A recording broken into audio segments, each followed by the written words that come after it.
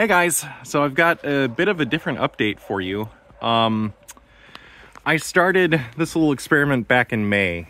TLDR, my house was built in 1973, and the deck probably sometime around then too. And they took some serious shortcuts. I mean, they have these little support beams where they basically, I mean, you can see staple right there. They basically just took nails at an angle, not even screws, just nails. They put 3 or 4 nails in each beam.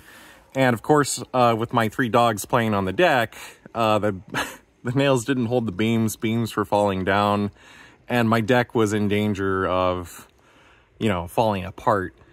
So I took out the nails, and I was going to get like stainless steel retainer plates, and then I realized, hey, this is a perfect chance to experiment. I wanted to see what ASA would do in cold weather climates, because there's all sorts of data on, you know, UV and heat resistance, but there wasn't really anything on cold climates. And as you can see, hi Tucario, it's been snowing. Our temperatures have been in the negative. This plate has been here since May. It's now December, so 7 months.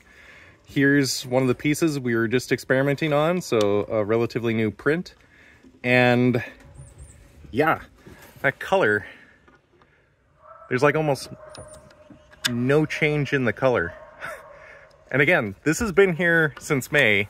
As you can see, it has a lot of direct exposure to sunlight, rain, negative temperatures, snow, all sorts of stuff. There's no cracking, there's no warping. So yeah, I'm really happy with this. ASA seems to do really well in cold weather climates as well. I was worried that it would get brittle and start cracking and breaking, you know, especially with negative temperatures, but no, it's perfectly fine.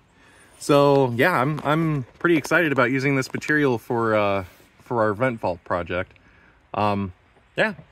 Anyway, so thanks for watching. As always, stay tuned for more updates. You know, like, comment, subscribe, all that good stuff, and I'll catch you next time. Thanks for watching.